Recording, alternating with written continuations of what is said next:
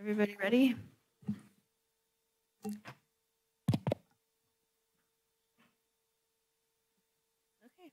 Hello and welcome to the Capitola Planning Commission. This meeting is open to the public with both in-person attendance at City of Capitola Council Chambers at 420 Capitola Avenue, and remote viewing is also possible. The Planning Commission and staff are attending in person, and members of the public wanting to offer public comment need to be present. The public can live stream the meeting on the city's website, on YouTube, or on Zoom following the link on the meeting agenda. As always, this meeting is cablecast live on Spectrum Communications Cable TV Channel 8 and AT&T Uverse Channel 99, and is being recorded to be rebroadcast on the following Mondays and Fridays at 1 p.m.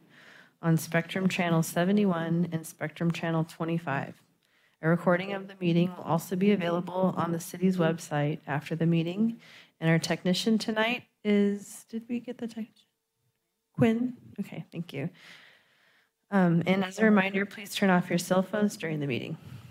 Thank you. Okay, so roll call. Commissioner Esty? Commissioner Westman? Here. Commissioner Wilk? Here. Vice Chair Jensen? Here. Chair Christensen? Here. Thank you. And then Pledge of Allegiance.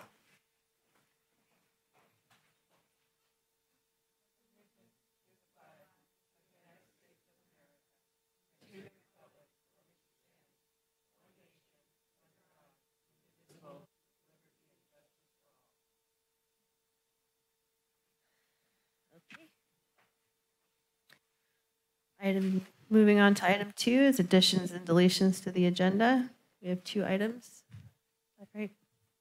Staff received additional materials for items 6A and 6C. Item 6A received 1 email. Item 6C received 2 emails. All materials were made available to the public and the commission before this meeting. Thank you. Item 3 is oral communications. Is there anybody who'd like to speak?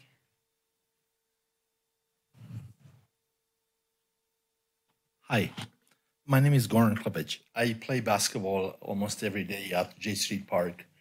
I have something that caught my eye actually at the J Street Park. It's that people leave garbage around there where kids play, or that there is also alcohol consumption there where children play. So I think it's not a good idea to let that happen. Thank you very much for listening. Thank you.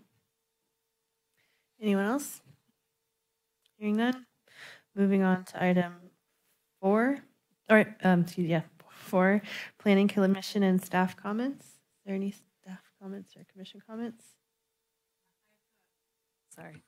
I'd like to just make one announcement that the city has kicked off their strategic planning process to really look at what the future of the city of Capitola is going to be, and when the city council is making decisions, really being able to reflect the perception of the community. So I encourage everyone to go to our website at cityofcapitola.org.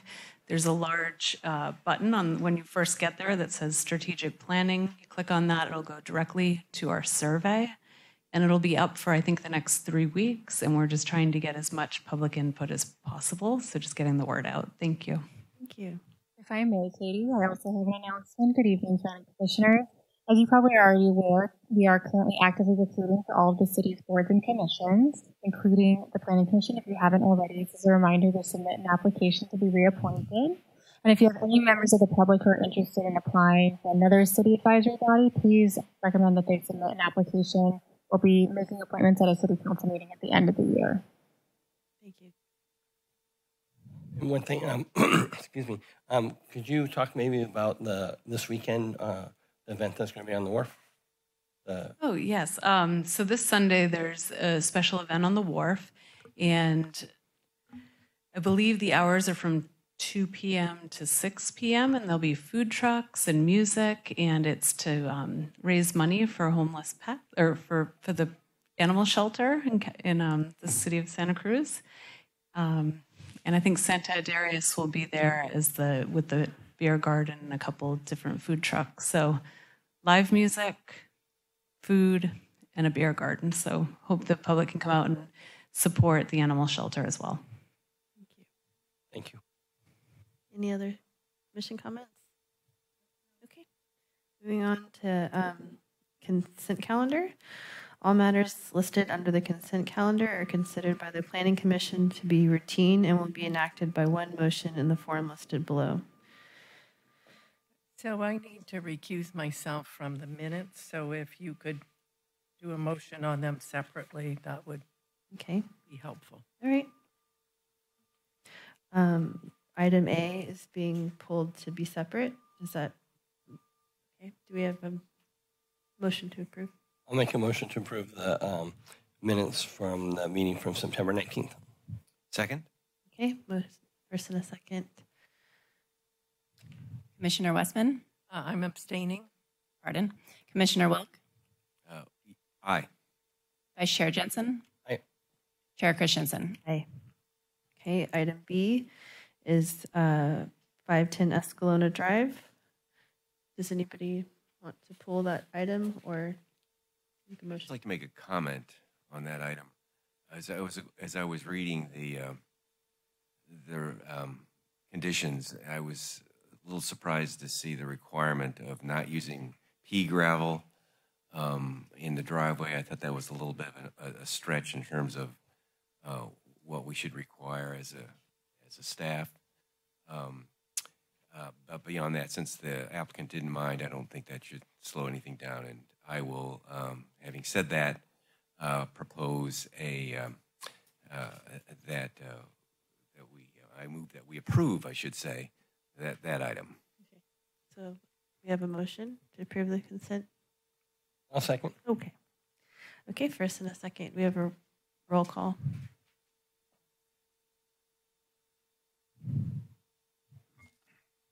Commissioner Westman? Aye. Commissioner Wilk? Aye. Vice Chair Jensen? Aye. Chair Christensen? Aye. All right. Items approved.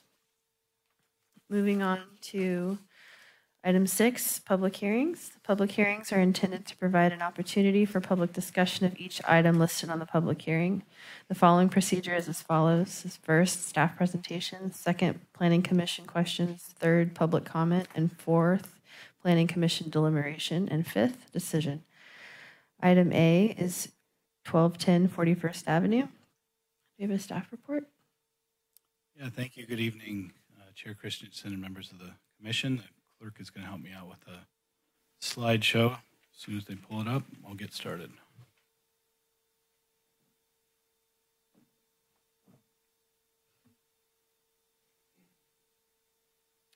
All right, so subject matter is 1210 41st Avenue. What you're looking at is a tenant change and a request to modify the conditional use permit to allow off-site distilled liquor sales. And this is in the Begonia Plaza. Go ahead and next slide, please. So currently this is the New Leaf, and New Leaf was established in the early 1990s. Their current operations allow beer and wine sales. And New Leaf is in the process of transitioning out of the space, and the new tenant, who is the applicant this evening, will be moving in, and that's Grocery Outlet. And so Grocery Outlet has put forward this request to expand their sales offering of liquor and a liquor aisle in the store. Next slide, please. And so they've provided us with the site plan. This is a pretty detailed schematic of the interior, but I'll call your attention to the purple shaded area. So this would be the reach-in cooler, and then aisles associated with beer, wine, and liquor. And then for your orientation, the front entry is shown there with the arrow. Next slide. So with the conditional use permit modification, there's 4 considerations for the Planning Commission: so operating characteristics and external impacts, availability of adequate public services, potential impacts to the environment, and then the physical suitability of the site for the proposed use. Next slide, please.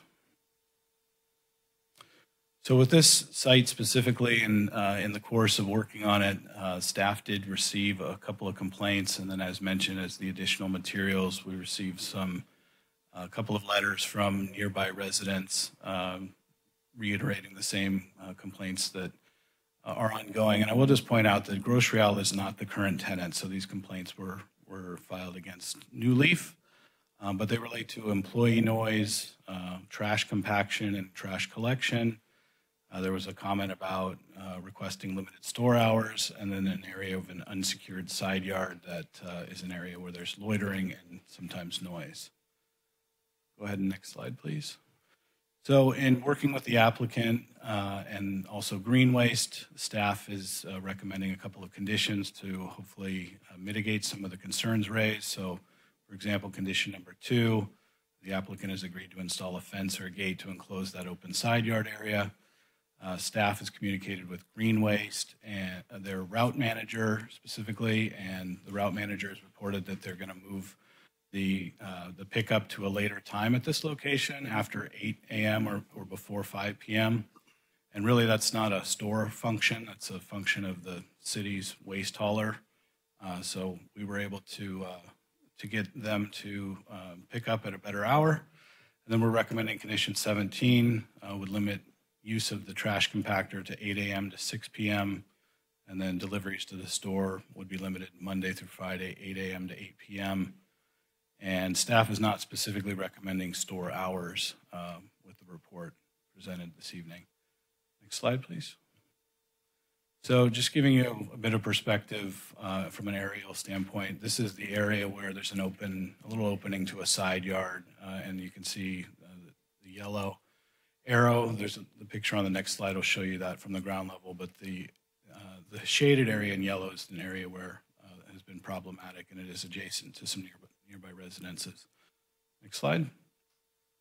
Here it is on the ground. There's a bit of an opening between a CMU wall and a fence covered with ivy. So the applicant has agreed to enclose this with either a gate or an extension of the fence or wall. Next slide. And then this is the trash area. So a couple of issues with noise in this area. And you can also see that this is where the compactor and the dumpsters and the recycling bins are located. So collection in this area is in proximity to the residences behind as well. Next slide. So a little bit more on the store hours. In not making a recommendation, staff has just weighed the retail operation and the impact of deliveries and recycling being kind of the more intense impacts associated with this. As well, the property is located in a distinguished commercial district, so it is appropriately located. But the actual activity of just a retail transaction, customers and vehicles coming and going, was less impactful. And then you look across the city, it's sort of a mixed bag in terms of which stores are regulated with hours and which aren't. So Nob Hill and Lucky, to be New Leaf, have no hour regulations, while Whole Foods and Trader Joe's do. Next slide, please. And then just for clarification for the room in terms of timing, so Grocery Outlet being the applicant tonight is expecting to move in end of the year, November, December. And they're the ones that would hold the new liquor license, not New Leaf. So any conditions associated with the result of the public hearing tonight would take effect when Grocery Outlet begins their operation. So it wouldn't be tomorrow when New Leaf is there, but when Grocery Outlet opens for business. Next slide. And that concludes my summary. I believe the applicant is here and may make a brief presentation or introduce themselves, and I'm available for questions. Thanks. Thank you. So I have a question. So I have a question. I just want to make certain that I understand this process, because it's my understanding that New Leaf has a conditional use permit to operate a grocery store, and that conditional use permits go with the land, not the tenant that's in there. And so if Grocery Outlet wanted to come in and open up the grocery store without selling hard liquor, we wouldn't be here at all, because they automatically have that original conditional use permit to operate a grocery store. Yeah, that's correct. Right. So whatever we do now, as far as, putting new conditions and things on them are really because the applicant has agreed to let us modify that part of the conditional use permit, because clearly these things don't have anything to do with the, Yeah, that's correct. okay, thank you. Any other questions for staff? Well, I guess I would like clarification on that. My understanding was that when they wanted to modify the conditional use permit to increase to allow for liquor sales, hard liquor sales, that opened the door for a complete review of the existing conditional use permit. So the operational conditions, you could look at operational conditions relative to the intensification of the use. Could you repeat that? You can only look, yeah. So yeah, operational conditions. So if you think that as proposed, the sales of liquor, you could add conditions to help mitigate any issues to offset the expanded use associated with the liquor license. It has to be associated with the liquor portion of it. Okay. Yeah, I had a question regarding item number 17 regarding the trash compactor. It was, I think, 8 to 6, 7 days a week, but the other conditions are based on Monday through Friday. Was there a conversation around the use of the trash compactor? I'm just thinking, like, especially on a Sunday morning, 8 o'clock. Yeah, so our recommendation just follows what some other grocery stores have. Typically, use of a compactor is a shorter duration than a delivery, so we did not put a date on that. Okay, thank you. Anybody else? We can open them. I just had that technical. Okay. All right, so now we're going to open the public hearing. Would anybody like to speak to this project?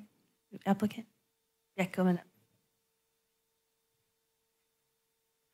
And please enter your name. And I will. Okay, when I get done here, I will. Okay, no problem. Good.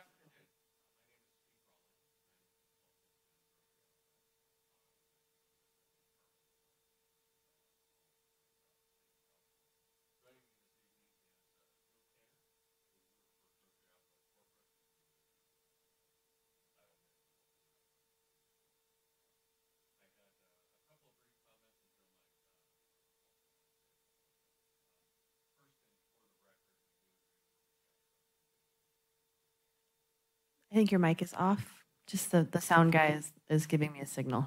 Thank you. Okay. Thank you. And speak into the microphone. Certainly. Thank you. Apologize.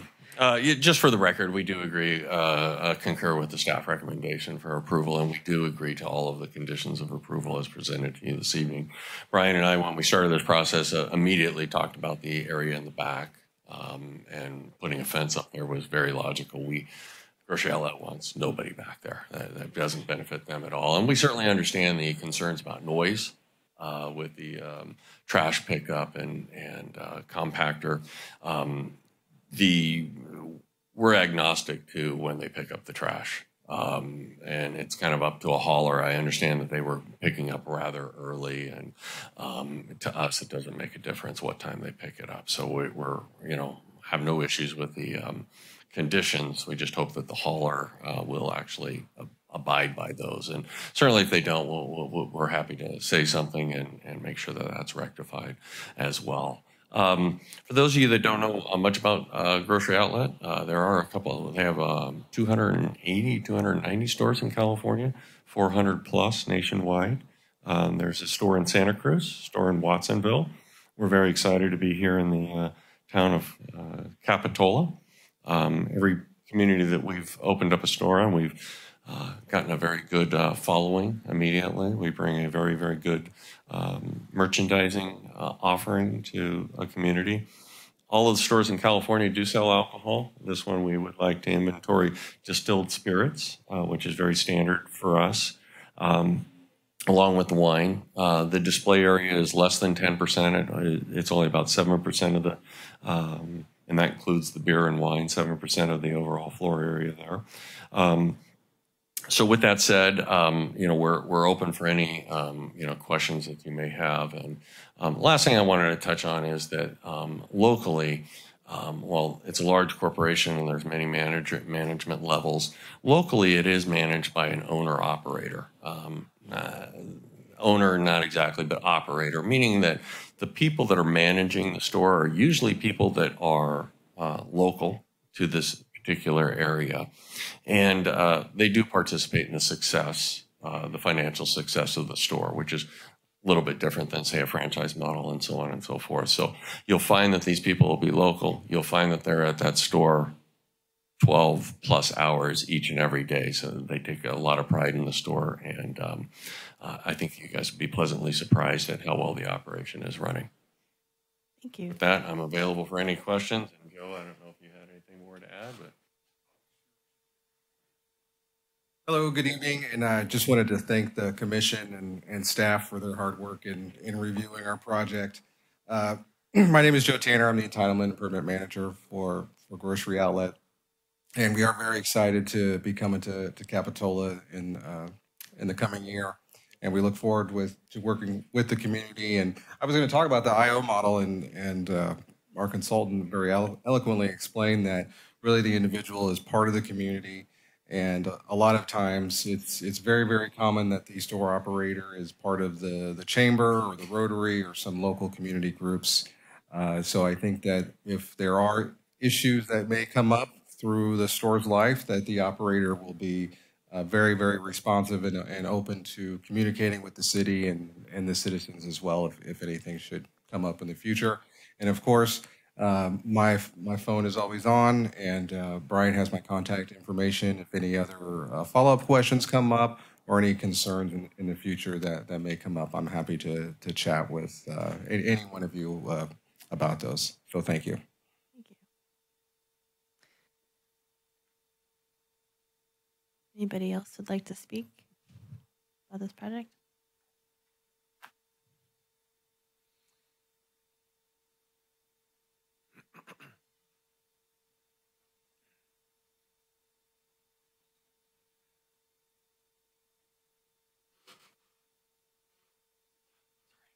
Thank you.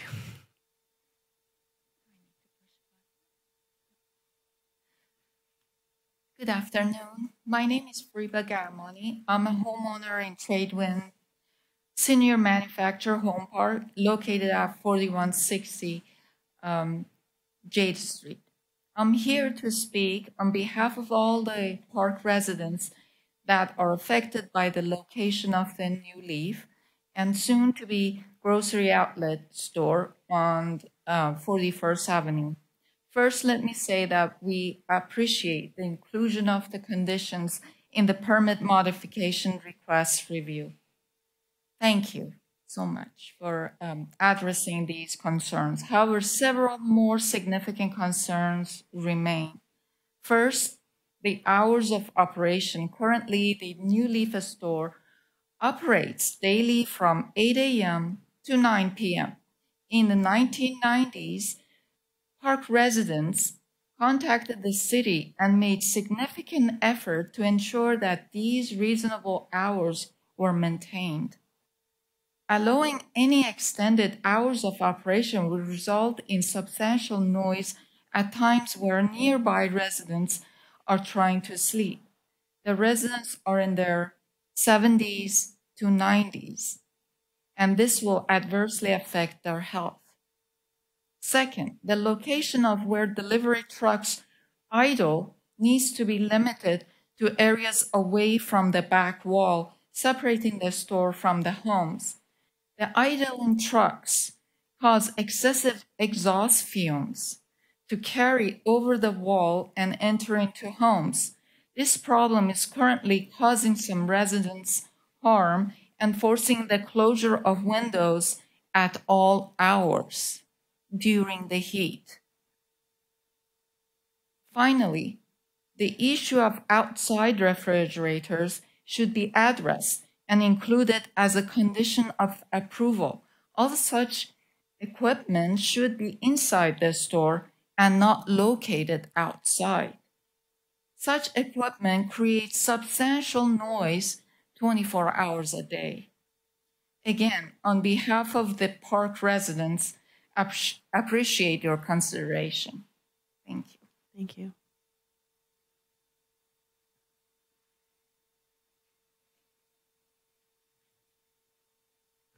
Hi, I'm Arlen Osborne. I'm also a resident there. My property does not back onto New Leaf, but and I'm just taking the opportunity since the new management and stuff is here, the consultants, to mention one other item, which is that when New Leafs and the surrounding area leave their dumpsters open, as soon as it gets light, we have flocks of seagulls coming in that make a raucous sound for quite a long time. And they're all on our roofs, they're everywhere. I love seagulls, I love living here. I actually love Grocery Outlet. I've been shopping there for years. But I just wanted them to have this awareness that if they could close their dumpsters, that would help.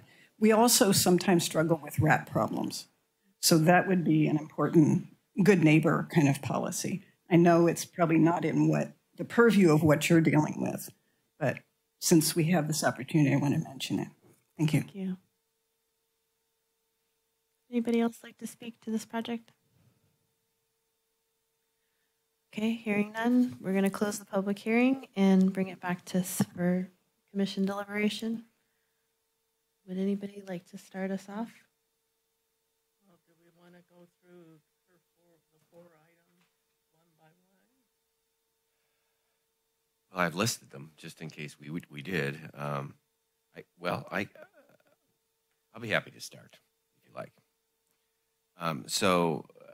With regarding the hours, when I brought this up to Brian, when I was asking about this issue and trying to get an understanding of what this application was all about, he pointed out, and I tend to agree that the extended hours isn't going to affect the noise as much because we're just talking about people coming in and out the front doors, and so.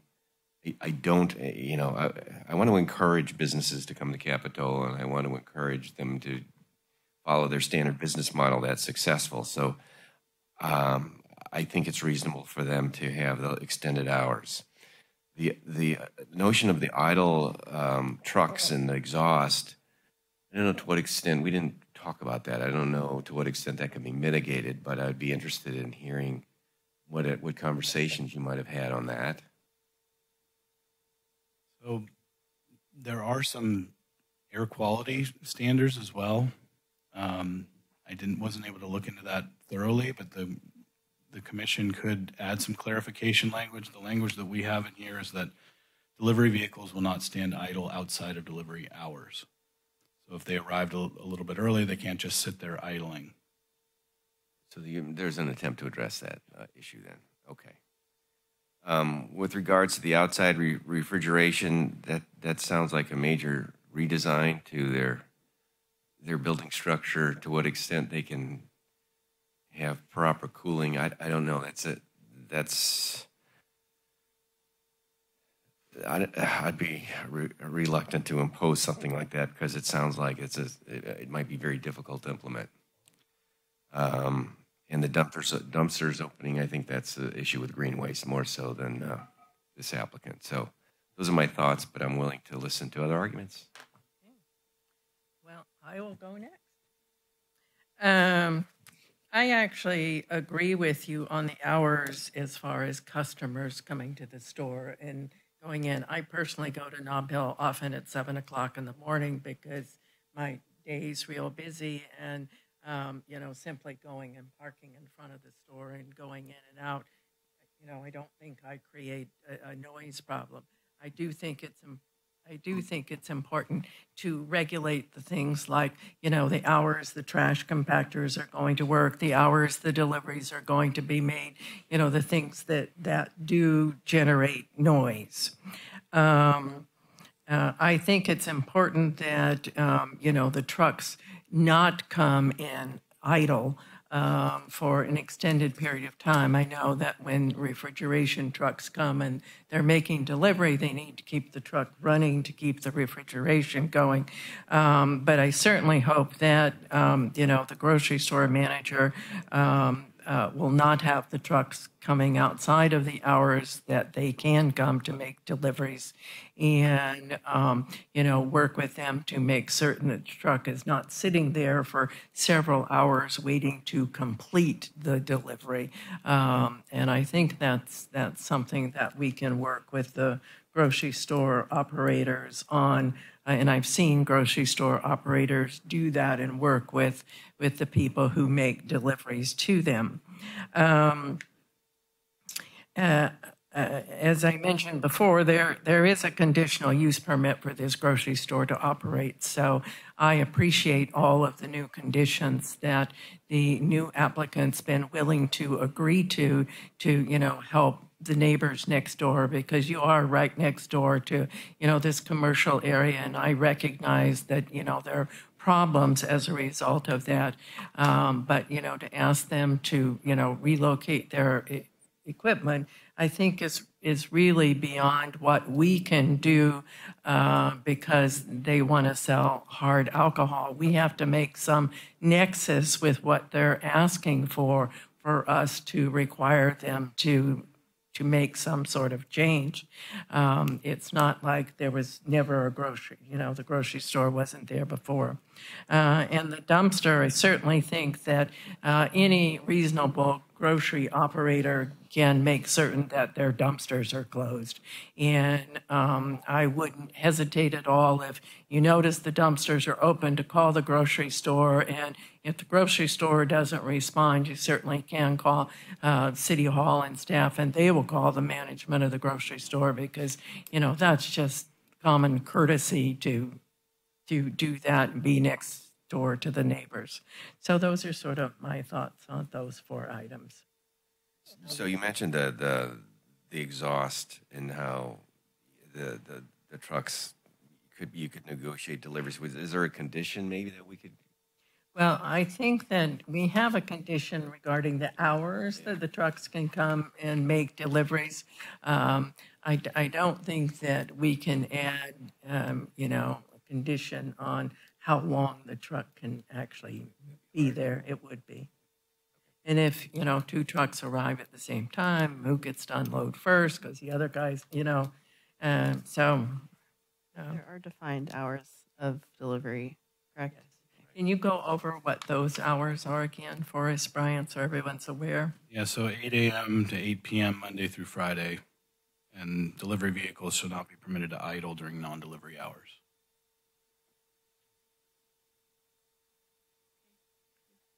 So just a clarification, there is not new equipment being installed, refrigeration equipment, is that correct? There is some, there's a tenant improvement, and there are some new rooftop equipment, and there was actually an extension of the rooftop equipment screen to screen some of the new equipment. And that was processed a few months ago under a minor design permit, so it didn't require planning commission review. Okay, just going back to the public comment just about the noise of the equipment. So that equipment would have been installed under a permit, and then there's SEER ratings and stuff like that was followed for that equipment. Is that correct? Yeah, that's right. Okay. So nothing new is being added. No new equipment is being added because of what this change in condition is. No. Thank you. I don't have too much to add, except for I agree with what Commissioner Westman was saying with our limited parameters. I feel we have a privilege to kind of to comment on the rest of it, but we should stick to the alcohol distilled spirits principle. But do we have a motion or? I'll make a motion to approve application 240154 for a modification of the conditional use permit for the off-site sale of distilled spirits with all of the staff recommendations included. I'll second. Okay, we have a first and a second. Commissioner Westman, Aye. Commissioner Wilk, Aye. Vice Chair Jensen, Aye. Chair Christensen. Aye. Okay, passes. Thank you very much for everything. Thank you for. Moving on to item B is 709 Riverview Drive. Do we have a staff report? Excuse me, Madam Chair. I'm going to take the advice of the Community Development Director and recuse myself from this item. Okay, thank you, Peter. All right. Yeah, well, I'll have the presentation on this, but it's at the end of the prior slideshow. If you could pull that up, please. Just a continuation of the same slide deck. Oh, gotcha.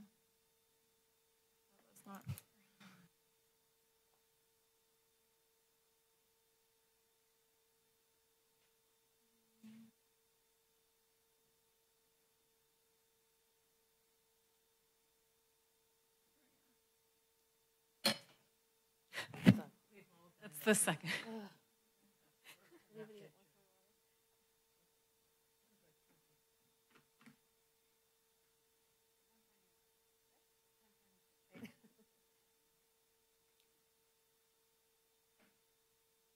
All right, thank you. We're ready. I'll go ahead and get started. So 709 Riverview Drive, we've got a request to remove an 85-inch Monterey cypress tree with a future development. And just real quick on the aerial photo here, you can see the star is the existing building built in the 1950s. That's about 1,000 square foot single story residence. And then you can see the tree to the left of it. There's a very large tree with about a 60-inch canopy in the rear yard. Next slide, please. So the proposal from the applicant is really to get an early read on tree removal with an anticipated future new residence, with the concern that going to the expense and effort of a full design without a read on this tree could be a waste of time and resources. And so that's really what their motivation is this evening, is to get a read from the Planning Commission on status of this tree prior to preparation of plans. Next slide, please. So here is a street view of the existing residence, and there's the tree in the back. You can see it pretty prominently there. Next slide, please. The applicant did have an arborist report prepared. There were some minor pruning and trimming recommendations to improve the overall health of the tree, but the status of the tree is that it is in fair to good health. Next slide, please. And then here's another photo. So multi stems coming off of a base trunk for an 85-inch tree. Next slide. And then this is a conceptual site plan. So just to give you a lay of the land, the property is a little over 5,300 square feet. It's got an FAR of a little over 2,600 square feet. And the orange is the existing building footprint. And then I've got an animation. If you click the next, highlighted in purple there is their anticipated building footprint. And you can see that it covers quite a bit of the critical root zone. That's the area underneath the canopy and then into portions of the trunk. So the anticipation is this tree would need to be removed with a house taking this footprint. Next slide, please. So talking a little bit about the city's processes. So there's two processes for tree removal. One is a standalone tree removal permit. And so this is without being in the same stride as a development project. And so the city has findings that need to be made in order to approve a tree removal. And they center on damaging structures, unreasonable damage to private or public structures, immediate danger, or health considerations like the tree is dead, diseased, or dying. So there's a pretty tight set of criteria for independent tree removal. And then the second process is tree removal in conjunction with development, which is affords a little more authority to the Planning Commission, which has full authority and discretion over tree removal for development. And the commission can consider other factors like canopy coverage or lifespan of the tree, useful life of structures, alternatives, better overall outcomes, arboricultural practices, etc. Next slide. So most of this is in your staff report, but some of the considerations that we wanted to put forward is the tree is certainly a very large specimen, canopy spread of 60 feet, 75 feet tall. I showed you an estimate of the drip line of the tree. Then we took a look at the buildable area or the buildable envelope. So that's the lot area excluding the setback area, like where actually a building footprint could be compliant. And that's about half of the property at 2,695 square feet. Critical root zone covers about 1,100 square feet of that space, so 41% of the buildable area. The point of those two facts is really any kind of development is going to have to deal with the tree and would require some significant effort to design around the tree, jog around the tree, minimal impact type of foundations, maybe be a two-story home. Another one is that the tree is past its midpoint in its lifespan. It's likely that a new building would have a useful life longer than the remaining lifespan of the tree. Removal would also reduce canopy coverage from 51% to 9%. So in the same movement as a new development, the applicant would need to propose to get the canopy coverage back up to 15%, which is the city's goal. And then quoting the code here, so new residential development shall be sited and designed to minimize cutting of trees. So without having a full application, we haven't really explored all the alternatives. The code advises us to explore alternatives. And then procedurally, an approval now would also potentially reduce purview of a future planning commission while reviewing a complete application. Next slide, please. So we are recommending denial of this application, but we've also included an alternative if the commission concludes that removal is warranted.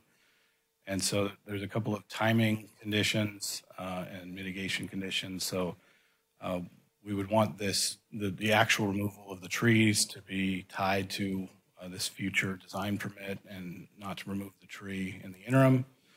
And then the second would be replacement of 2-to-1 with 24-inch box and then a landscape plan showing the achievement of the 15% canopy coverage goal. Next slide. So again, recommending denial. The denial would not preclude the applicant from proposing tree removal with their future design permit. So with that, I believe the applicant is here and also wants to make a presentation, but I'm happy to take questions.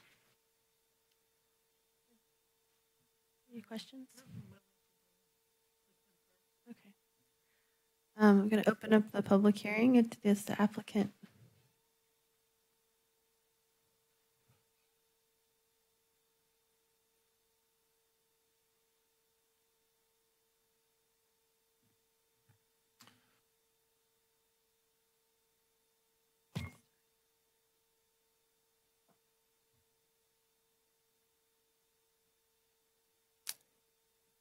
Thank you, Council, for hearing from me tonight.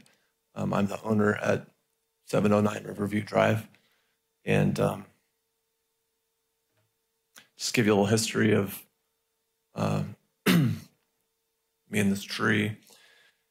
I did submit to have the tree removed with the tree removal permit. And as Brian said, Brian did a great job. It was denied. I was hoping to get that approved because I do see the tree as being a hazard to both my house and my neighbor's house. And I believe that it's large enough that it would not only cause damage to the structures themselves, but potentially to people inside of them.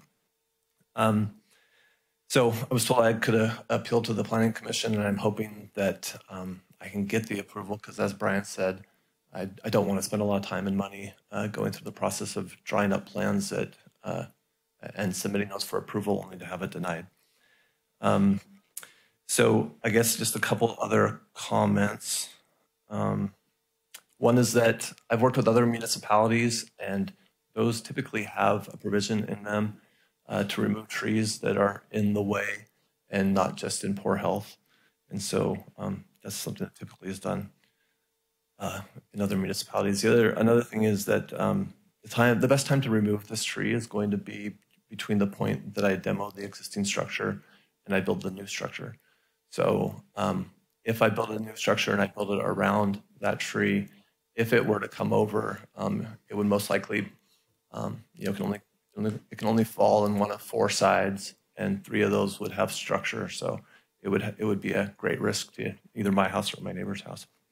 And then finally, it was told to me that there have been projects that the city of Capitola has their own building projects where they have removed trees that were in good health. So I guess I'm appealing to the Planning Commission to essentially just apply their standards equally between their own projects and projects taken on by private citizens.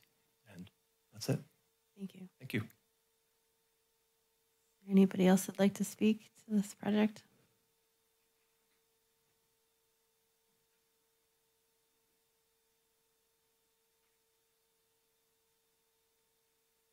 Good evening. I'm Mario Beltramo. I happen to be the owner of the property immediately next door at 705 Riverview.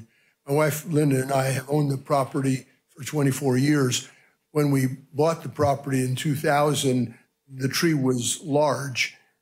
Since then, and due to, I think, the previous owner's inability or disregard for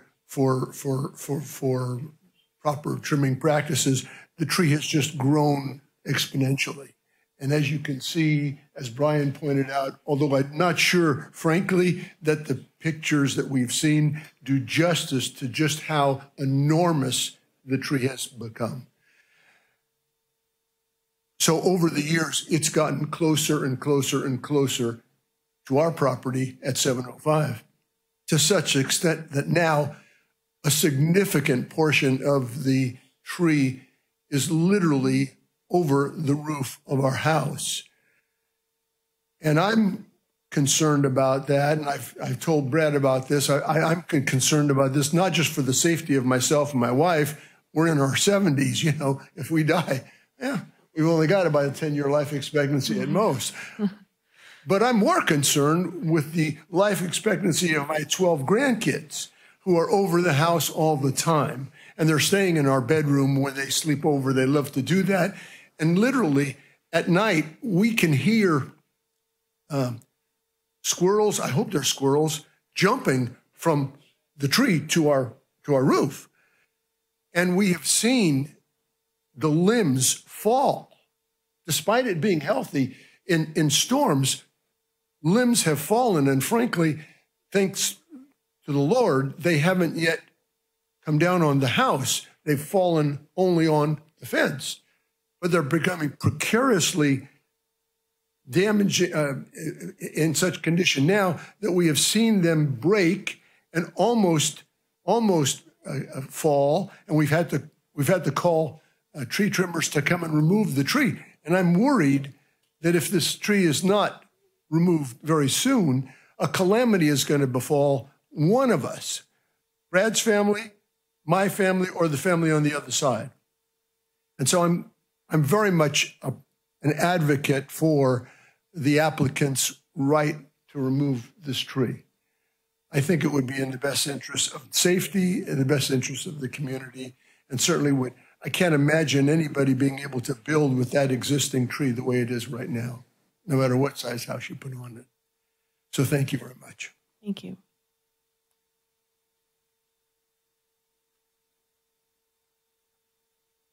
Would anybody else like to speak? Good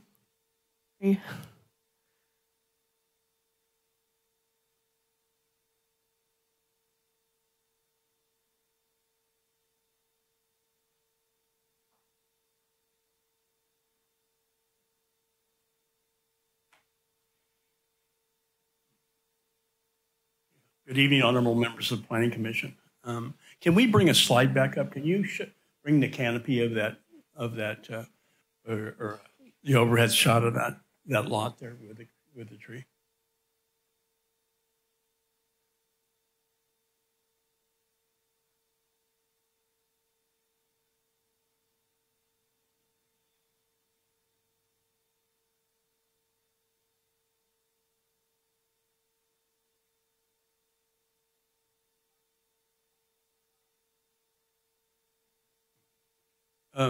That's fine, but the overheads I was looking at, I'd like it to take a look at the size of the canopy on that. And I'm the designer on the project, and the canopy covers at least 50% of the whole lot. And then probably another 20% onto the neighbor's property there. Okay. The size of the tree. There's some contradictions in the building process today, and one of them is that fire departments want you to keep 100-foot separation from homes for fire safety today. And they make that a condition of when you buy. Well, that doesn't work very well in Capitola because a defensible space is mostly what you get. This could never be a defensible space from this tree. If you know that corridor right there, it's heavily vegetated. It's never pruned or anything is taken out of that area unless maybe it's in front of a house. But that whole creek corridor is a fire hazard itself, and Central Fire will verify that. And they even looked at the possibility of what would happen if a fire ran up that creek. Well, this is half the point. The other point I'm going to bring out is that it's nearly impossible to design around the canopy. And if you were asked to build it, because it's not out of the canopy now, we have a 1,100 square foot house there, much smaller than most houses that are in that corridor there. But what it gives us an opportunity to do is, if we remove it, we will be planting 2 to 3 trees, what's required to us along the edge of the corridor, which makes sense to the vegetation that's there, number one. Number two is that it gives us enough room to build a house that is comparable in size to the neighborhood and still be protected from fire danger. Now, the third figure is, if you look at the overhead picture on this, it's in the south west corner of the property. What does that mean? It means that there'll never be any sun on this house. I'm serious. Look at the thickness of that canopy. They will never see the sun. Afternoon, so being able to remove it at this point and make that decision, it has a lot of justification. And the main thing is that they can build a house there, and they can also replant along the corridor, which will be good for the corridor, but at the same time, it makes this house much more usable. I think your time is up. Thank you very much, Mr. Norton. Thank you. Anybody else like to speak? Okay, hearing none, we're closing the public hearing, and we're going to bring it back to commission deliberation. Susan? I'm willing to start. I think trees are always sort of a difficult issue, but trees have always been important to Capitola and Capitola's community. It's one of the reasons that we have a significant tree ordinance. And over the years, I think the city's been quite reasonable. If there was a case made that, a tree absolutely needed to be removed for safety reasons, or the tree was in poor health. We haven't ever, as far as my memory goes, had someone come in and say, I want to cut down the tree because I don't want to go to the expense of coming up with plans and designing with the tree there. And we state quite clearly in our tree ordinance in 1212-130 that any new residential development should be designed around, existing and major trees. And we have an arborist report which says, the tree's in quite good health. The tree certainly could be have a major pruning and cleaning out, which would, eliminate some of the concerns of it. And I've seen us grant variances for people so they could save trees on their property. I've seen people do special foundations so they could save trees on their property. So for me, I don't think I can go to the point of starting to set the precedent of, we're going to take out a perfectly healthy tree now, just because, the applicant doesn't want to have the burden of trying to figure out how to design around the tree. I personally went up and looked at the tree. I know how big it is. I know what an impact it has. It also is a magnificent tree in that neighborhood and certainly an asset. We all talk about global warming and trees and stuff, but this one just has to be inconvenient, so it should go. So for me, at this point, I couldn't approve a tree removal permit to take it out. As the staff said, it doesn't mean that the applicant can't apply for that when he presents a design to the city to go forward with building a residential unit.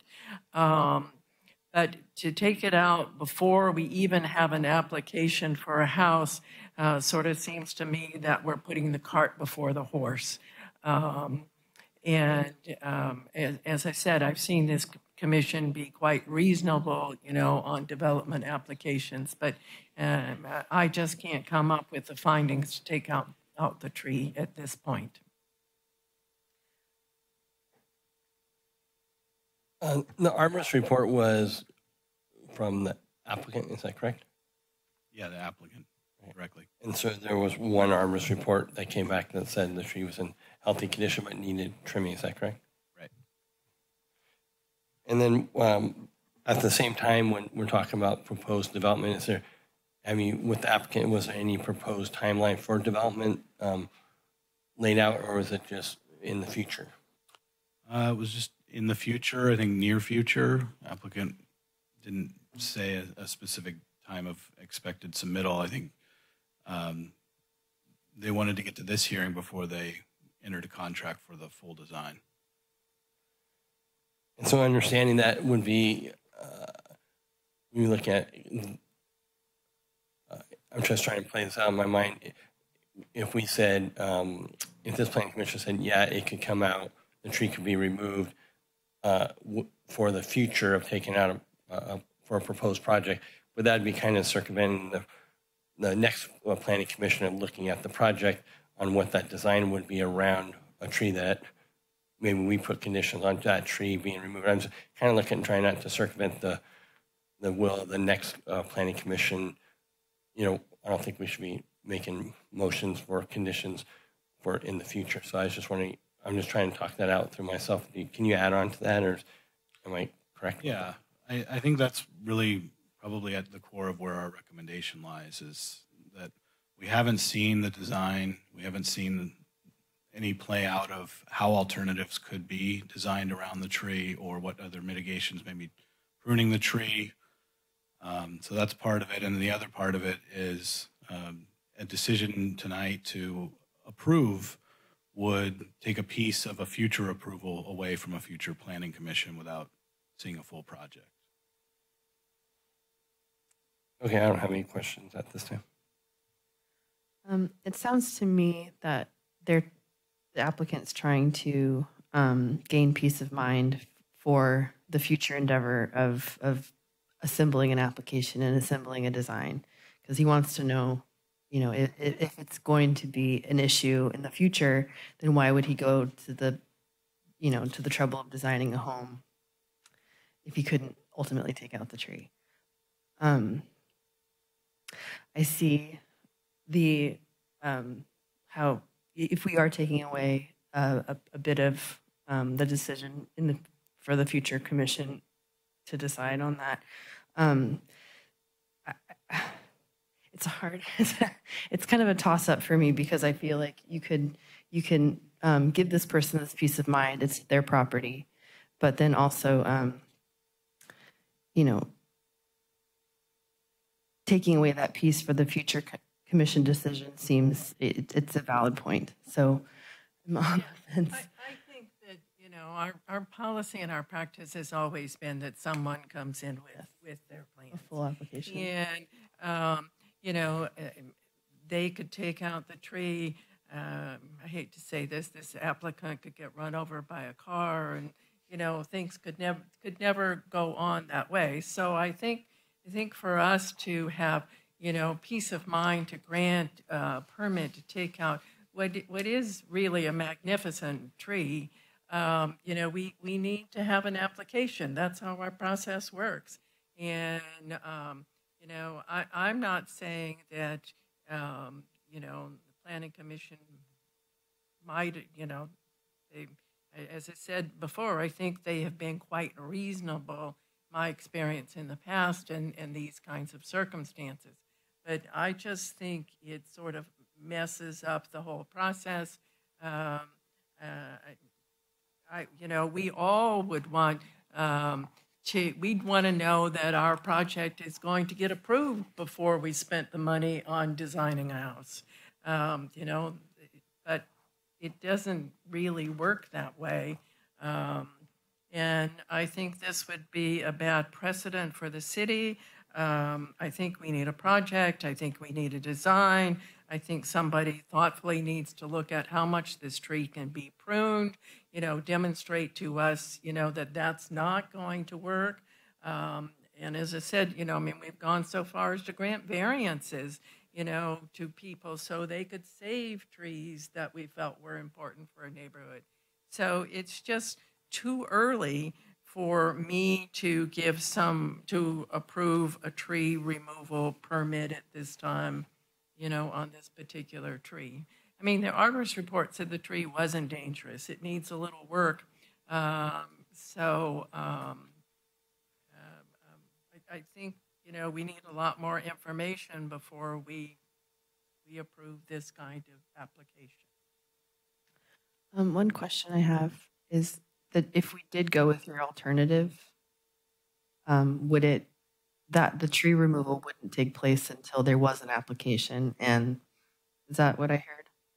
Yeah, so if you do take the alternative, there's a couple of conditions in there that would tie it to becoming effective with a future design permit approval. With the new development. The timing would push to that approval. Okay. So, you want me to make a motion? You want to talk? There's only three of us. I think I can talk one more time. Okay. Just regarding the comment around city projects, are we aware of any city projects that we've removed trees, sort of projected that we might do a project in the city in the future?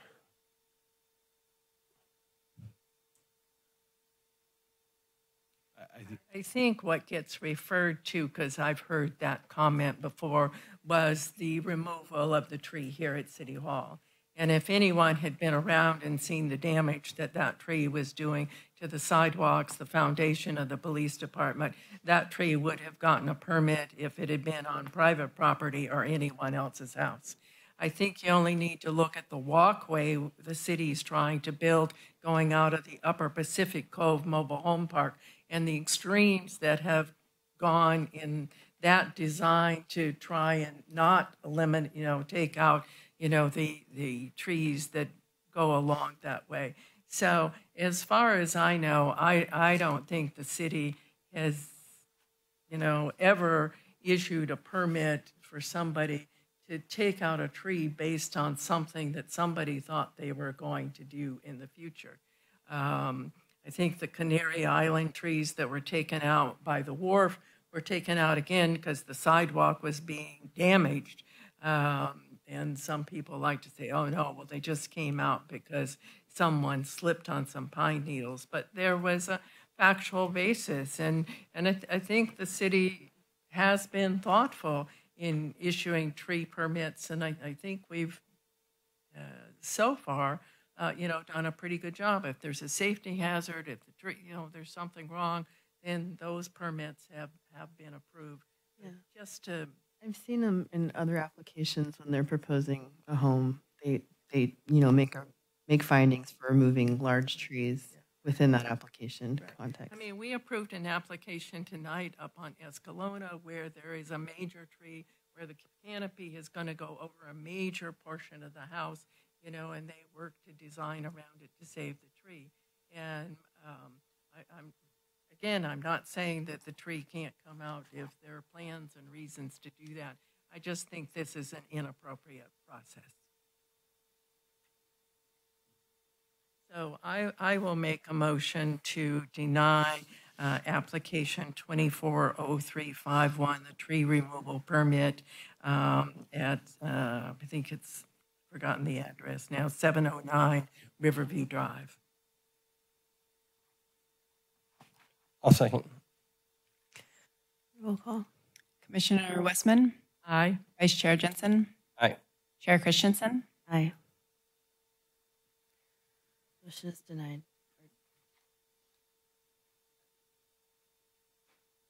Okay. Moving on to item C, citywide zoning code update.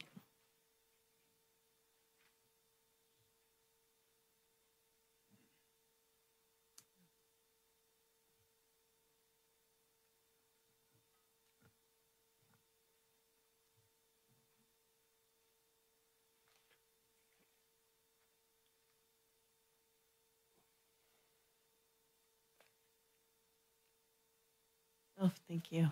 I forgot about Peter standing outside. Is it getting cool outside? All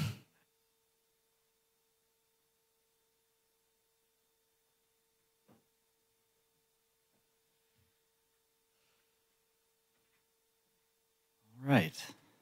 Good evening, commissioners. Chair Christensen. Next slide, please. We have the 9th session of our 2024 collectively referred to as zoning update, and perhaps the final one for this year at Planning Commission. Next slide, please. So we'll be covering a bit of the background and from the last meeting, as well as some of the proposed design amendments that were partially introduced last meeting and are here today, as well as the staff recommendation for an approval and alternative options as well. So on September 19th, as you recall, the Planning Commission adopted a resolution recommending approval by City Council of the majority of the zoning amendments and code amendments and map amendment removing the overlay. However, the chapters relating to design review were explicitly pulled from that resolution. For further discussion tonight, the Planning Commission also requested a bit more information on comparing how the design review updates in process compared between the old code, which we sometimes refer to as Arkansas, the current code, as well as the proposed amendments tonight. And I just wanted to provide a reminder, mainly for anyone listening, that the amendments that had been introduced back officially in August for multifamily zoning, as well as the Capitola mall incentives that weren't introduced but were intended to be, are not going to be reviewed until 2025. We still occasionally get inquiries about that, so just wanted to make that clear to the public that those are not on this calendar year's agenda. Next slide, please. So on a high level, the changes to the existing code include the requirement for a public notice of submitted application to be posted on the project site, as well as expanding the types of projects that would require a design professional review and involvement, loosely involving the majority of single-family projects, as well as additions to multifamily projects and non-residential as well. Next slide, please. So we further broke down some of the tables that were already included in the staff report and expanded on it a bit as well. This one here is just who participates in the design review process. That's the lead up to Planning Commission review. And under the Arkansas version of the code, the prior code, as well as the current and future, staff has always been a component in that review. However, under the old code, all applications had a design professional or architect involved in the review, regardless of the project type. If it required a design permit, it required the architect at the Arkansas meetings to be involved. Under the existing code, as you know, we had the dissolution of the Arkansas committee, and now it's typically just reviewed by staff, with exception to a number of project subset types, in which case those are reviewed by a design professional. And under the proposed code, that same format exists. However, it would likely have a substantial increase in the types of projects and the number of projects that now have design professional involvement. Next slide, please. So expanding on when their participation is a part of the design review, here we have just a breakdown of the single-family projects, multifamily mixed-use, and non-residential. Again, under the prior code, all projects had that component. Under the existing code, as you can see, it did not involve single-family projects, and for other projects, it was related to new structures. Under the proposed code that we have tonight, it again includes notably single-family projects, upper story additions, and new single-family homes, as well as additions, new upper floor additions to mixed-use, multifamily, and other broader additions to non-residential. Next slide, please. And we added this to try to better conceptualize how this process will be slightly different between the different types of projects, because under single family review, it is going to be a lower process. So starting at the prior code, we had an architect's involvement at the Arkansas committee, and they provided verbal feedback to the staff and applicants, and that was for projects. Under existing code, again, we don't have a formal Arkansas committee anymore, and a design professional, when they are required for multifamily non-residential projects, they prepare a more robust and formal written report that's given to staff and the applicant. And so that runs as a complement to staff's review. Under the proposed code, we have a bit of an amalgamation of those two processes, where for single-family projects, you would see something similar to Arkansas, where they're receiving, city and the applicant are receiving verbal feedback from a design professional. And under the multifamily and non-residential projects, we'd continue to have that more robust written report preparation. Next slide, please. And it can be difficult to try to quantify exact timing or even a range, and even if we did, the margins in between how they would differ here might not provide a useful metric for the Planning Commission. However, on a higher level, looking at what might take longer, what might take less time, we have in green the projects where you have an architect or design professional sitting in on a meeting, or being involved directly with staff and the applicant, providing verbal feedback, is typically an easier process to facilitate, as opposed to the two in yellow, where you actually have that consultant providing a written report, and which, among other things, that takes more time for them to finish, as well as getting them to have earlier lead time on their review, rather than like with Arkansas, they might have received a package of materials a week or less before a meeting, and then we're giving more topical advice.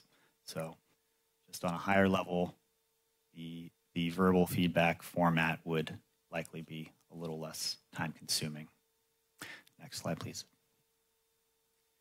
So regarding public notice and Brown Act and meeting requirements, under the old code, the Arkansas Committee was a legislative established sitting body that was subject to the Brown Act. We also had that posting requirements for those meetings. Under the existing code, with intention that that Arkansas Committee was dissolved and the review process no longer required the Brown Act stipulations. And under the proposed code, it has been subsequently revised so that we aren't creating a body that would be subject to the Brown Act. So under the existing code and the proposed code, neither of them would be subject to the Brown Act. However, in addition to the proposed code is the introduction of that public notice of submitted application, where an applicant would need to post their site shortly after submitting an application and have that verified. So that's something new and wasn't done in the Arkansas timeline. Next slide, please. It's a little cut off there, but on this one, we just have some breakdowns of cost estimates. Under the prior code, it was a stipend-based, where the city paid a stipend to contracted architects that worked on it, typically $50 a meeting. Under the existing code, we go by a contract basis that is tied to a project. The estimates you see up there are within the range of some of the recent projects we've seen where we've had their involvement. And that is a direct applicant cost. And under the proposed code, again, here we would have a combination of approaches whereby the less rigorous review for single-family projects, you'd be looking at more of a stipend model, and then we would continue the upper direct applicant cost for multifamily and commercial projects. Next slide, please. And we wanted to note, it looks like we have them here tonight, but we did receive a public comment from YIMBY with some concerns regarding the design review amendments tied to timeline and process and objectivity, as well as comments about suggested language changes and additions to the density bonus amendments that would further reference compliance with the city's local coastal program. Staff is not recommending that we incorporate that suggested language to the density bonus because our chapter 1803 is not actually in our LCP, so it is already in there by reference, but we find that sufficient. Next slide, please. Next steps, we have the top two meetings, City Council tentative dates for where the zoning update could go before them, provided we have a holistic resolution tonight. We want to note that although there are two additional meetings after those, that for scheduling purposes and requirements for us to have this material posted a certain amount of time ahead of it having readings, if the Planning Commission did not have a resolution to move this forward tonight, we would need them to have this item continue to a special meeting, likely October 17th, in order for this to be feasible. Otherwise, it would put us within no margin. So, next slide, please. So with that, staff is recommending that the Planning Commission adopt a resolution that would recommend both the design review amendments as well as the density bonus modifications and for approval by City Council. And we're noting that the density bonus, unlike the design review amendments, is something that we are required to accomplish before the end of the year. Next slide, please. That said, there are a number of options the Planning Commission could elect to take tonight. First one being the positive recommendation, as we discussed a moment ago, to City Council. alternatively a positive recommendation with modifications, or a positive recommendation for the density bonus only, and presumably to bring up the design review discussion at the following year, or to have this item in whole continued to a future date. And again, if that is the case, we are recommending strongly that it be to October 17th so that we can make this work. Next slide, please. That's it. All right. Thank you. With that, we're here and available for questions. And I did want to just report that Commissioner Esty reached out and is obviously unable to attend tonight. He did make a statement in his email that he supports the proposed amendments to the zoning code related to the design review process. And then he specified the exact code references. And he also said, however, he will let his colleagues on Planning Commission make changes if necessary. He'll support that as well. So that's it. I don't have more than that, but he apologized for not being able to attend. Thank you. Do you have any questions for staff? Yeah, I have a couple questions. So one thing, just to bring back the highlight. So on single-family homes, this would be reviewed during the same time as staff is already reviewing projects on the same timeline. This wouldn't be an additional meeting, right? It would just be in conjunction at the same time. so it would, yeah, in short, it would likely fall into place with the existing review process we have now, where we will have an initial review of a project for completeness and compliance, issue a letter, and then schedule a time where we can meet with that applicant and get some more direct input to them by planning and the other relevant departments. So that's where the that verbal input from a design professional would come in for single-family projects, as they would be involved in that conversation. And at that stage, if there was like a comment made by the design professional, that would it would be a suggested item. Is that correct? I mean, it would be a suggested item that the applicant can take or not take. Yeah, for the most part, and this is in our code draft, that the input on these bodies is, unless it's tied to a completeness or compliance item, so unless it's tied to a specific standard in our code, that these are advisory inputs and they can choose to act on them or not. Sometimes when, and that reflects today's process as well, where we'll either ask questions or provide recommendations on what we think may improve the design or limit some impacts to their surroundings. And sometimes, depending on the nature of those recommendations, if they elect not to take them up, we sometimes continue that recommendation on to the Planning Commission, where the Planning Commission has a little more discretion to require it regardless of what the specific standard in the code is.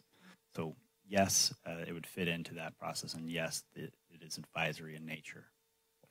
And then regarding cost, so on a single-family home, there would be no cost to the applicant other than the cost of the proposed sign for proposed development. Is that correct? And the city would be picking up like the stipend cost, if you want to call it? Yes, as far as an application received today or an application received on this code taking effect, these changes would not change the amount of fees owed if someone were submitting at either time frame. So the stipend would be a cost by the city, and if they have material costs, that's not factored into our fees. Okay, and really the fee then is only on multifamily, correct? Everything else, multifamily or non-residential. Right. Yeah. And that's in place now, correct? Yes, to a lesser extent. It doesn't affect as many subsets of those projects, but yes. And when we talk about existing code, the existing code from what date? Was that 22? Today. I mean, are you asking when it was adopted? Yeah, when was it adopted? It was adopted in 2018, and then it was certified by the Coastal Commission in 2021. Okay, thank you.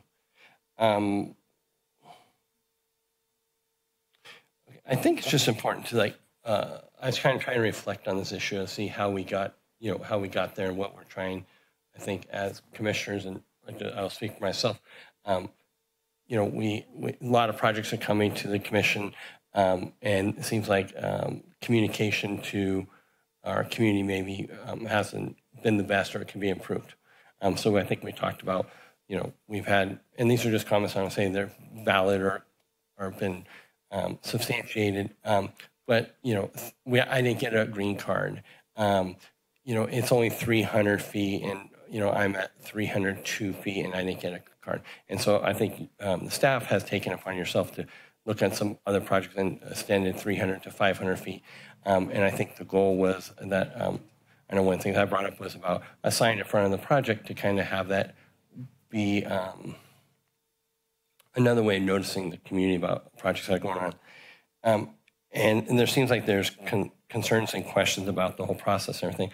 And then I started thinking about, when we had the room filled, like, I think, a month ago, with many people, when the green card went out and the little green notice went up about zoning changes and stuff, and it seemed like there was a big community, let's just say community was excited about the potential changes in their neighborhood.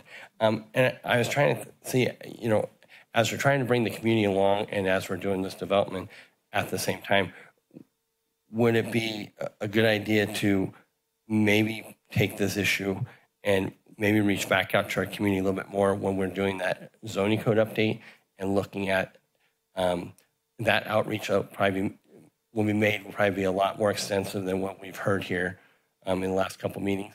And also there'll probably be more design professionals, architects involved.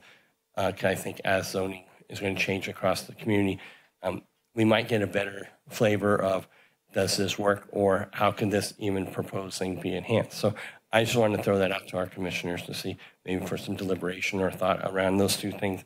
And I appreciate you clarifying about the cost and the timing on what the proposed change might be. So thank you. Thank you. So I just have a procedural question. So as far as our housing element is concerned, at this point in time, we need to move forward with this so that we can comply with what the state needs us to do in 2024. But as far as the changes to the design review ordinance, none of that needs to happen in 2024, right? That's not on our work schedule for this year. That is correct. So to move forward, really the only thing we need to deal with is the density bonus.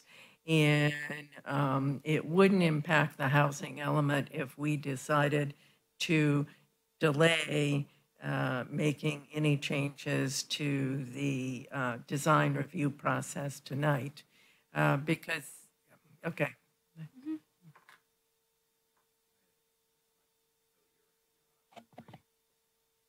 All right. So your option 3, which is to make no changes other than to the density bonus, there was a lot of discussion of this in May, and a lot of the issues involved, as Commissioner Jensen pointed out, the noticing.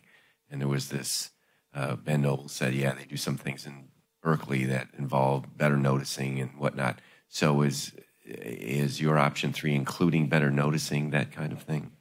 No, option 3 would be to move forward with the density bonus only, and I think it said, and just not make a motion, no recommendation on the changes to the design permit. So we would revisit that in 2025. And if there's different planning commissioners, it'd be up to the planning commission whether or not they'd like to revisit that item as well. So that's the risk. So I have one more question. So there is nowhere that I could find that it says, because right now applicants have to put up a notice if they're going to remove a tree, if they're going to build a project or that. And it's, an 8.5 by 11 green sheet of paper. Mm-hmm. And there's nothing that's codified that says it needs to be an 8.5 by 11 green sheet of paper. So, you know, if staff had heard from the commission that we don't think those are notices that people can see and, you know, understand, on your own, you could go ahead and say, well, we're going to start using, you know, an 11 by 17 sheet of white paper that's going to, the notice is going to go on.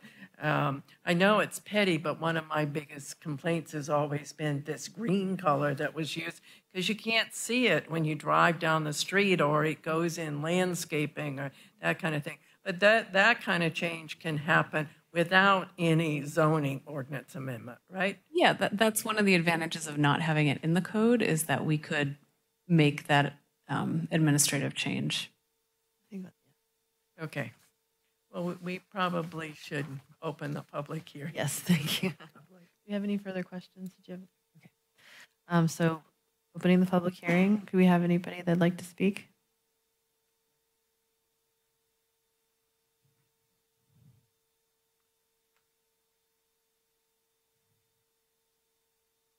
Good evening, everyone. I'm Terry Thomas, 50-plus year resident of Capitola. I have 5 recommendations regarding the design permit review. 17120-040B, notice of proposed development that you just discussed. The applicant shall post a notice of proposed development that is visible to the public from the right-of-way. Okay.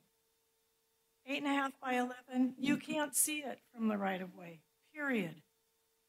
It needs to be readable size from the right-of-way so that people that are driving by or walking on the sidewalk can see it. Otherwise, you're looking at something, you have to go up to it and read it in the bushes or wherever it is, like 18 inches away. So that's first. Second, in 17120-050, it says that review criteria are advisory. I think we should have something a little stronger in the wording, like requirement or some strongly recommended or some kind of equivalent. Number 3. Could you please speak into the microphone? I don't think they can hear you in the back. It's okay. Short.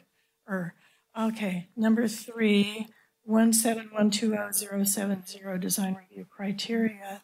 Neighborhood compatibility, I'd like it if you put the line back in. The project is designed to respect and complement adjacent properties. A 600 Park Avenue apartment is surrounded by 18 single-family residences. Makes a difference. Number 4 is G, the same. Putting back in features that promote a sense of ownership of our outdoor space. The places that are multifamily residential need to have open space or play space because it will be needed, and kids need to be able to play in their neighborhood. Number 5, it was set up on the thing that I didn't see in the printout. Public notice, proposed no. I would like you to say proposed yes. The public needs to be notified about hearings and things that are being brought forth so that we have a way to respond to those things in need. And then my other question would be, if you have a contract review by a design professional, it adds to the expense of the city, and I'm not sure how we're going to pay for that. When the Art and Senate Review Committee did it themselves. Thank you.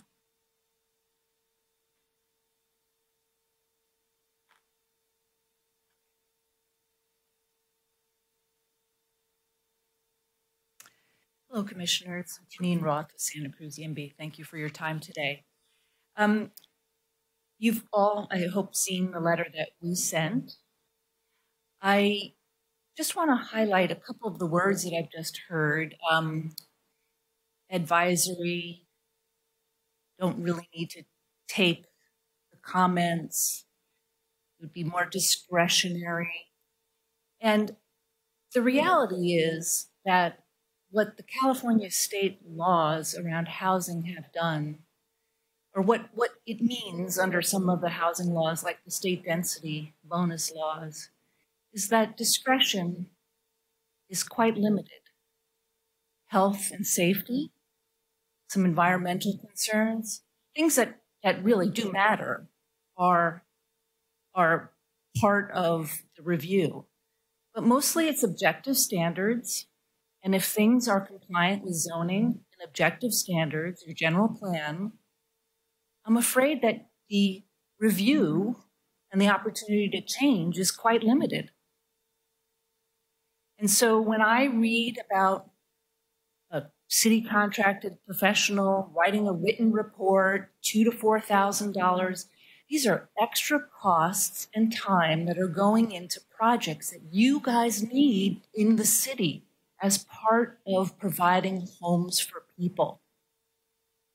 So I think it's worth revisiting what is proposed here today, which is overhead and longer timeframes. And you're going to be constrained in some instances by what state law allows.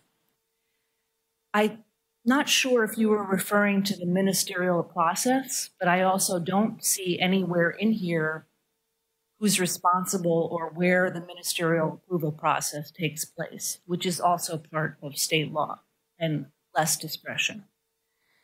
There's a lot of subjective language still in the design review criteria. I think the last speaker was speaking in favor of more subjective criteria. I advise that there should be less. And then in terms of the LCP, I appreciate that you don't want to adopt the specific language, but again, I have a concern, we have a concern. If there's a conflict between the coastal, the LCP, and your zoning code, it's the LCP that trumps. And so if you're changing, if your LCP includes adopted standards that are going to be changed by state laws like density bonus, that's a problem because the LCP rules. Thank you all for your time. Thank you very much. Okay, is there anybody else who'd like to speak? Hearing none, we're going to close the public hearing and bring it back to the commission for deliberation. So, I think that, the design review process is extremely important. And I think it's something that we need to give the community an opportunity to be involved in, particularly since we're looking at making some significant changes in densities and zoning in town. And, I've battled myself, back and forth because Capitola has approved 2 new affordable housing projects recently. That's sort of the largest projects we've ever approved. And, both of them went through the process of having a design professional look at it. And we worked with the applicant. And I think that the city got a significantly better project for the community without it being a huge cost to the developer. In talking to them, the changes that were made were not cost prohibitive. And so, I hate to see all of that go away because we still are a small community of, 1.6 square miles. This is not sort of a major metropolis.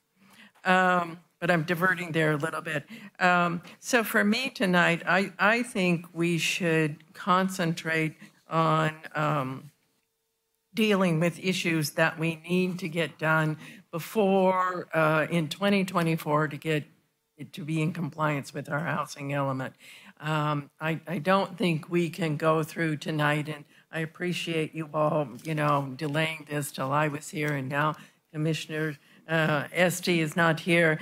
But But I think this is something that needs a good, thorough dialogue and discussion in the community. We probably need to figure out a way how to engage the community and do some more public outreach. And I really think this, Commissioner Jensen is right. This is something that ought to be talked about when we're talking about looking at the individual areas and, you know, the increase in density that's going to go on there. So for me, I would like to proceed tonight with option 3, which means that we would only deal with the density bonus section tonight, and then make a recommendation for this all to go forward to the city council.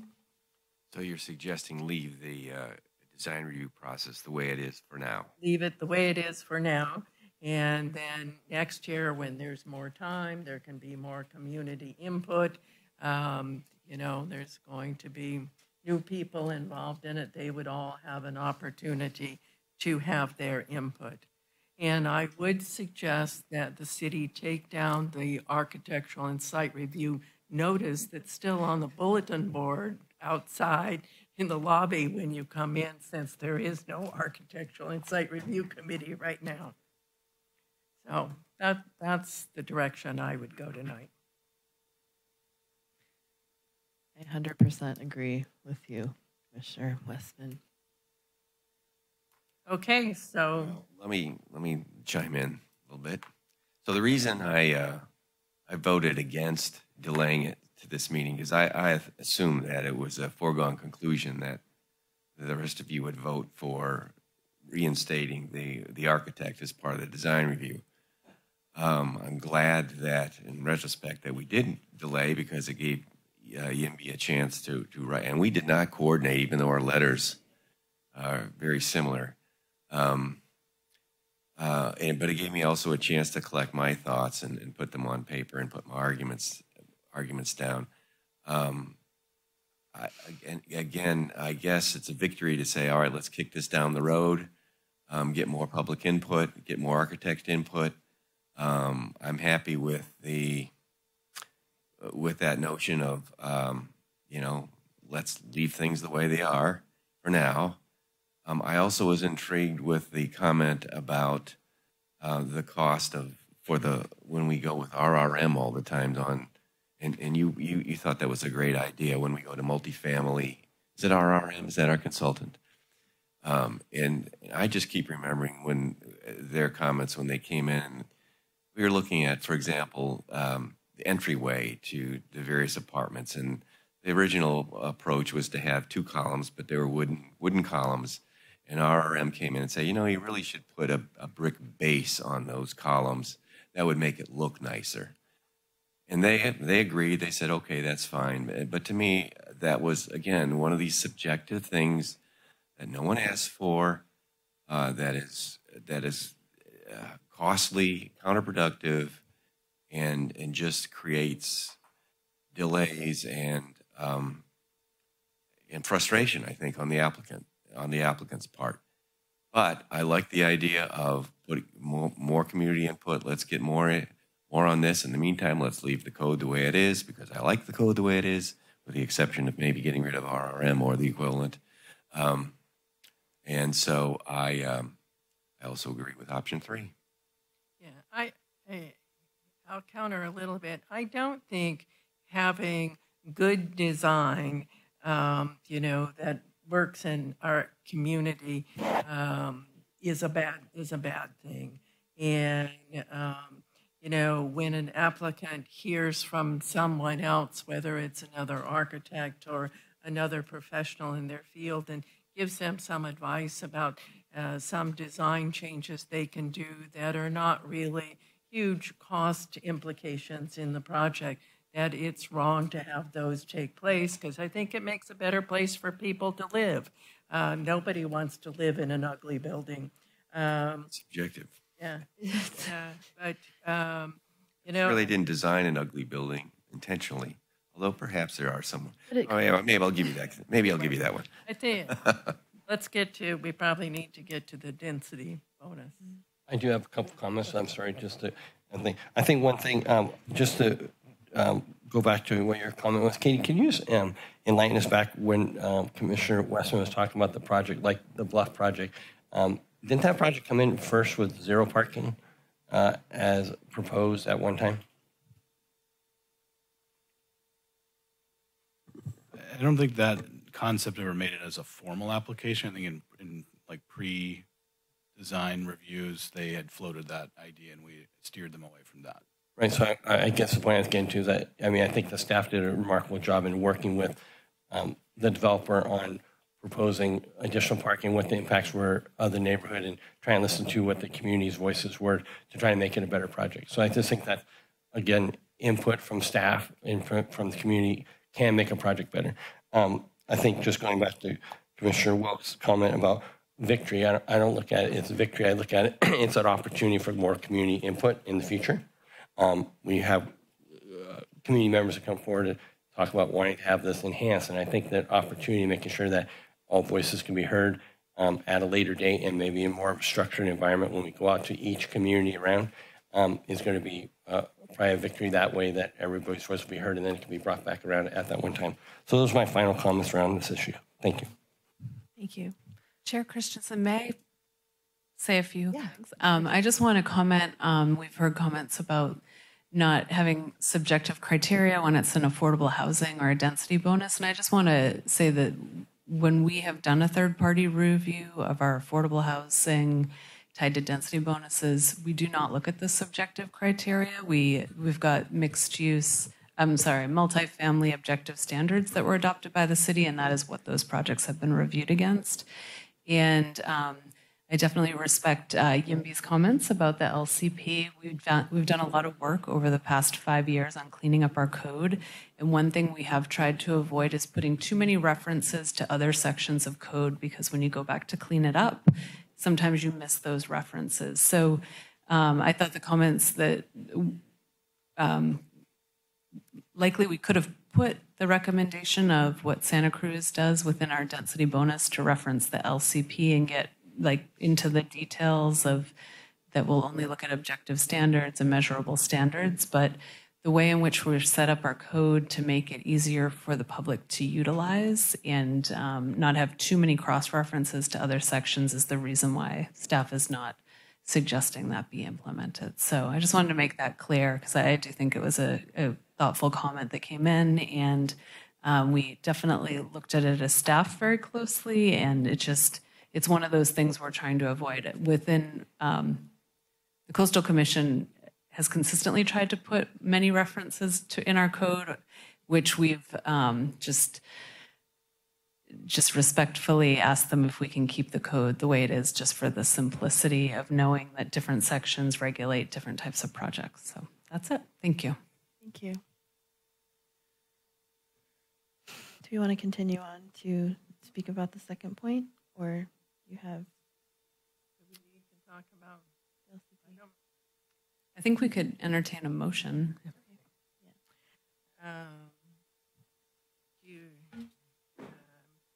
we have wording on approving the resolution?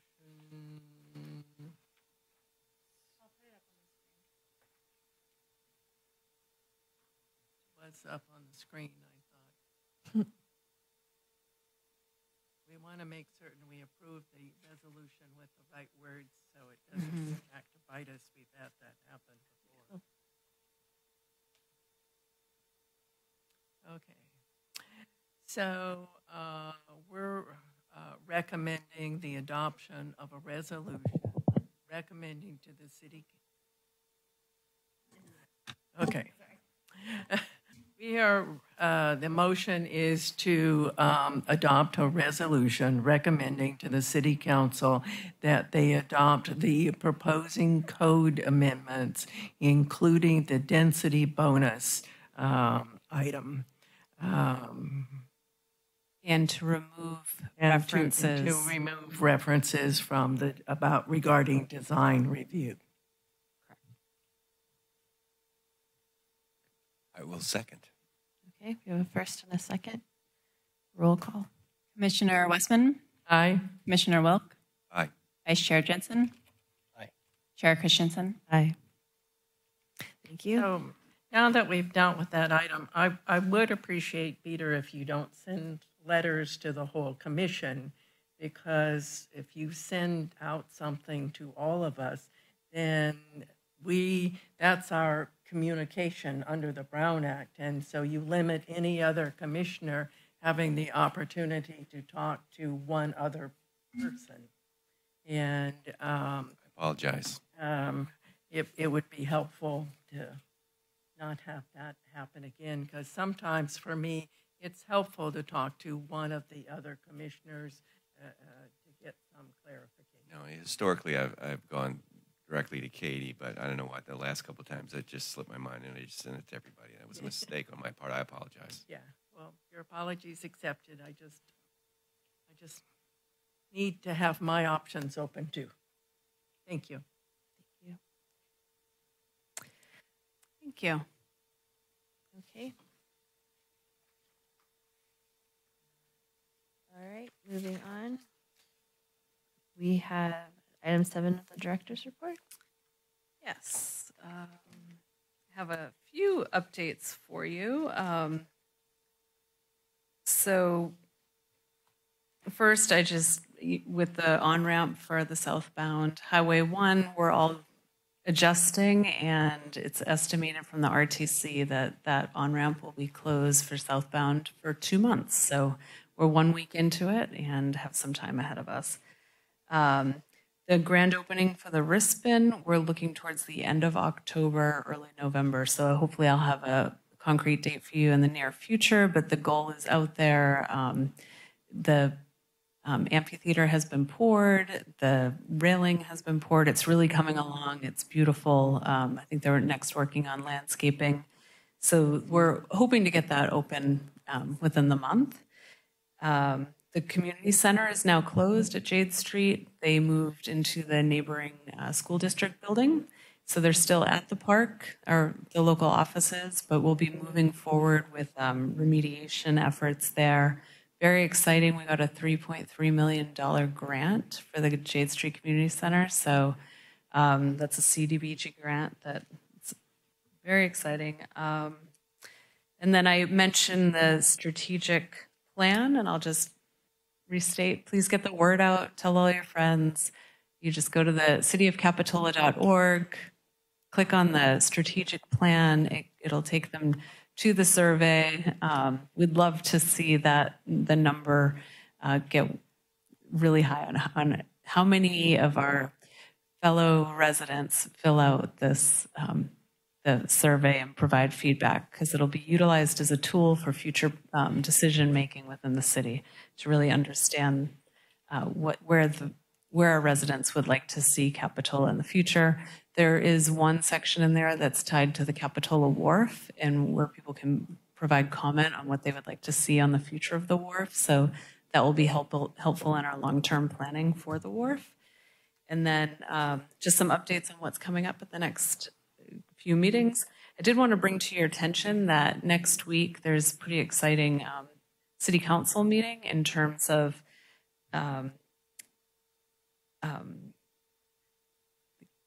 can you remind me the name of the first presentation that will be? We're going to have a staff presentation on a recent trip to the Netherlands. Vice Mayor Brooks and a member of our Public Works staff took a trip that was paid for through Ecology Action to observe bicycle transportation methods in the Netherlands. And they'll be presenting on that trip at our next city council meeting. So that'll be exciting. And then following that presentation, we'll be discussing a 41st Avenue request for qualifications to look at a corridor study and really thinking about the future of 41st Avenue and the multimodal transportation on 41st Avenue, as well as placemaking and branding for 41st Avenue. So really taking a look at economic development into the future. This is something that will create a blueprint for 41st Avenue. And then from that, we plan to see like incremental changes and incremental plans that would be more fine-tuned, but really just setting the stage for what 41st Avenue could be, and also considering all the development that we're projecting within our housing element. So trying to plan ahead. And also the Cosmont study. So we referenced this, we were working on the Cosmont study for the land use study on how to assist the mall in redevelopment through different land use practices. So that will be published tomorrow on our website. And there'll be a presentation from Cosmont on that. So really looking at, again, economic development tools for the mall and tied to land use. And then at our next Planning Commission meeting on November 7th, we'll be discussing the tree ordinance, and at that time it will just be an open work session. And also, at this point, we don't have any definite projects moving forward at that meeting. So I'm sure we will, though, by the time we get around to it. So that's the projections looking forward. And that concludes the director's report tonight. Thank you. Just one question. Is that grant, the one you talked about, J Street, is that additional or is that the one that we got before it just got funded? This is one that we were waiting on the standard agreement for. So the agreement is now in place and signed, and so it's moving forward. So it's fully funded. Thank you. We'll be applying for more money for the park as well. So I do hope we can go forward with improving what our noticing signs look like. I hope the other commissioners agree with me that that's an important thing so people can see them when they drive down the street. I agree. Not only that, but you mentioned earlier the notion of getting community feedback early in the process on all design activities. I agree with that as well. You know, obviously we disagree on some things, but certainly community input is important. Great. Thank you. Okay, and with that, we're adjourned to the next regularly scheduled meeting of the Planning Commission on November 7th, 2024 at 6 p.m. Thank you, everybody.